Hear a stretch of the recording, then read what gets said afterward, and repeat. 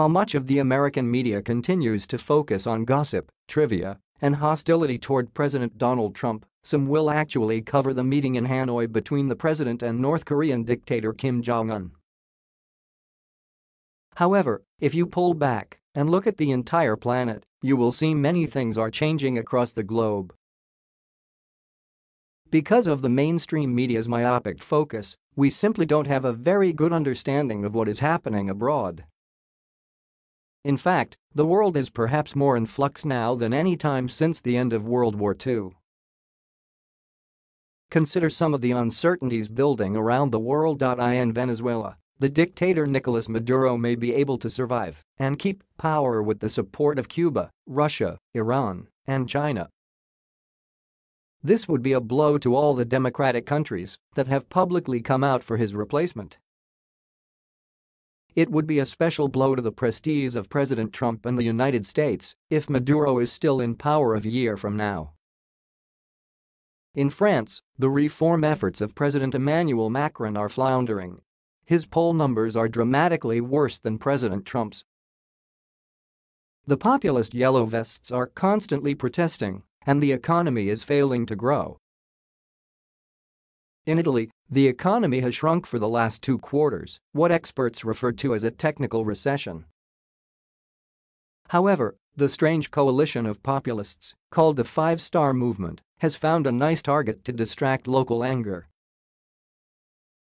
The populists are picking a fight with Macron and siding with the yellow vests, which of course has infuriated the French president. The European Union has refused to negotiate an easy exit for the United Kingdom because the Europeanists in Brussels are terrified that a successful and painless British departure from the common market might lead a number of other countries to follow. Italy and Hungary could be candidates for pulling out, or at least threatening to pull out as a negotiating device. The result has been an incredibly frustrating, hard road for British Prime Minister Theresa May, and there is a very grave danger that the system will melt down. The Irish Republic is adamant that the open border between it and Northern Ireland will remain open. The Unionists in the north are equally committed to keeping the border with Great Britain open.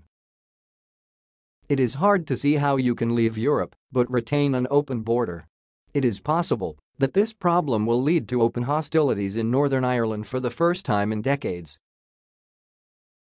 In Britain itself, the agonies of the Prime Minister's Conservative Party are being matched by the increasingly bitter fight over anti-Semitism in the Labour Party. American political problems begin to seem simple when you read the British press about their multi-party crisis. In Israel, Prime Minister Benjamin Netanyahu has shocked virtually all of his American allies by forming an alliance with a fringe party, which is widely seen as racist and hateful. The upcoming Israeli elections may have more impact than anyone would have guessed 6 months ago. In Saudi Arabia, Crown Prince Mohammed bin Salman's modernizing initiative has been made dramatically harder by his apparent involvement in the killing of journalist Jamal Khashoggi.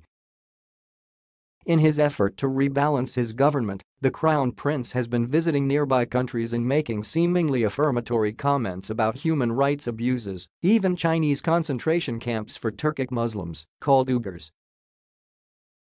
Pakistani-based terrorists killed at least 40 Indian paramilitary police in Kashmir, and a dozen Indian jets bombed a terrorist training camp in Pakistan.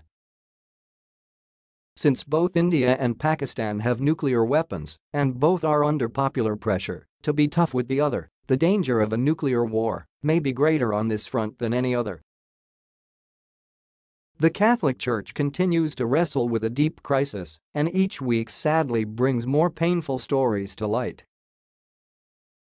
Russia remains in Crimea, and its proxy forces remain in eastern Ukraine when it is not stirring up trouble with Ukraine in the Sea of Azov. In Barcelona this week, the Chinese company Huawei will announce a dominant lead in implementing 5G technology worldwide. This is the most important information and communication breakthrough since the invention of the personal computer. While President Trump has tweeted about the need for American success in this area, the combination of bureaucratic gold corporations, uncoordinated government, and blindness to the scale of the Chinese commitment has put America well behind in what may become the first great American defeat in the long struggle with China. There are plenty more examples of how the system around the world is fraying, but this survey gives you a context in which to measure the childishness and lack of seriousness of most of the American news media.